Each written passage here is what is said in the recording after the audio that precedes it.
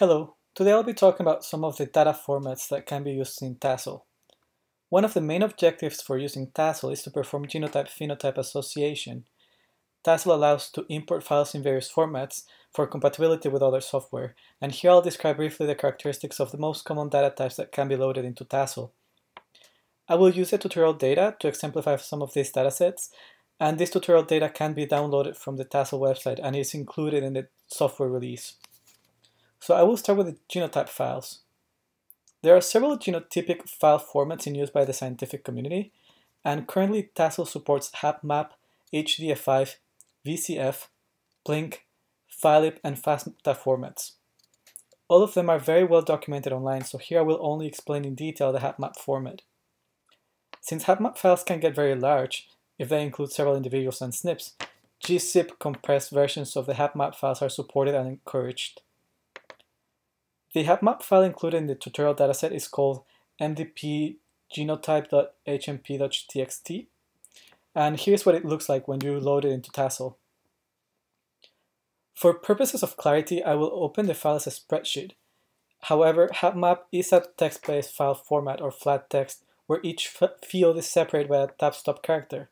So make sure that you save a text version of your file if you're using spreadsheet software like Excel to edit or create HapMap files.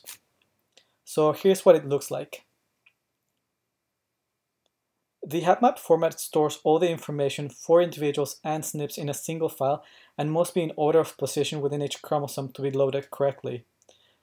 The first row contains the header labels, and each additional row contains all the information associated with a single SNP.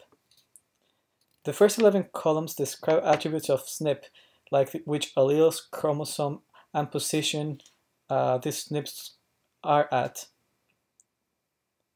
However, only chromosome name and position are required to have values in order for this file to be loaded. Starting at the 12th field are the genotype samples. And the row column intersection corresponds to their corresponding genotype. So for example here, we see that individual 3316 is part of the 282 diversity panel, which we can see in the information from panel. And for the first SNP on chromosome 1, which we can see also that has coordinates according to the first version of the reference genome assembly, we can see that it's homozygous for the C allele. Although here the genotype values are represented by 2 characters, you can also express them as a single character, and you need to refer to the online documentation for further details on that. Also note that SSRs are no longer supported in TASSEL 5 because of memory efficiency of various data structures. However, one strategy to recode the SSRs as SNPs, and an example for that is provided in the online user manual. So when thousands of individuals are genotyped at millions of SNPs, tables in this data format can become quite large. Compressing the files using gzip helps, but another alternative is to store the data in HDF5 format, which, interestingly, has been used as a standard by NASA. So you could tell your non-geneticist colleagues that genotypes are almost rocket science, or not. In any case, HDF5 format was designed to allow the rapid access of large datasets without having to load them into memory. In practice, once you load it, it will look exactly like this. This format is not used widely by many geneticists on Earth, so without a standard, TASSEL's HDF5 files can only be used by TASSEL. TASSEL allows data in this format to be exported into other formats, so if you want to use other software, you can also do that. Some of the other formats supported are VCF, Blink, phylip, and FASTA. Please refer to TASSEL documentation or Google each format to further get any details. For this tutorial, we will focus on using the HapMap file. There's also another video that specifically addresses how to filter genotypes. Back to data formats, there's other types of numeric data that are used in TASSEL, and these are phenotypes, covariates from models, and relationship matrices. Similarly to genotypes in HapMap format, numerical data files should also be tab limited and should contain a header that defines the data.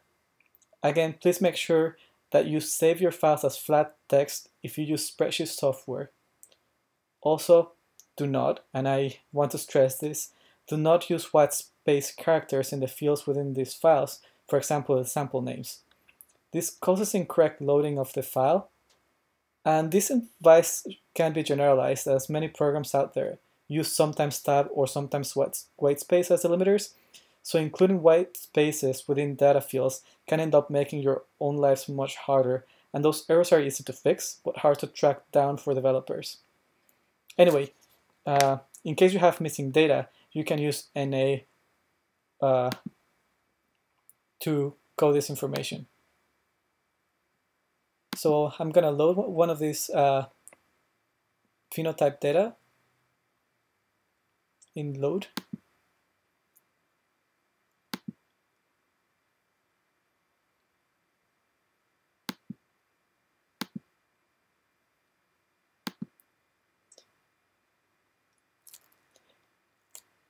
In TASSEL, phenotypic data is expressed as two-dimensional table with observations as rows and attributes as column.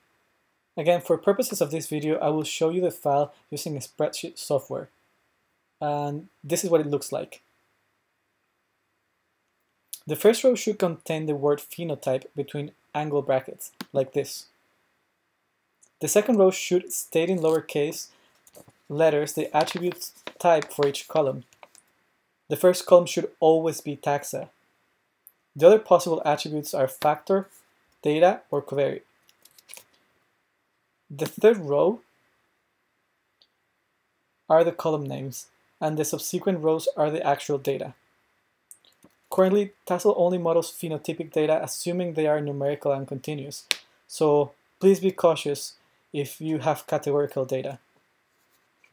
In terms of statistical covariates that can be included in regression models, there are those of type factor, which are categorical and basically act as grouping factors in linear models, and numerical, which are attributes of the type covariate, like this one, and could be, for example, PC8 weights to control for population structure. Previous implementations of TASSEL would take independent files as input for phenotypes and diverse types of covariates and are still supported. Internally, they will be converted into a single table like this one. So all roads lead to the same numeric row. Finally, I will briefly talk about kinship and distance matrices. The supported format will first state the number of individuals or taxa and contain their names on the first column, and then provide the square numeric matrix stating the distance or kinship values. And this is what it looks like when you load it. Those matrices can be calculated using TASSEL, from Pedigree, or using other software packages. So I hope this was helpful, and thanks for watching.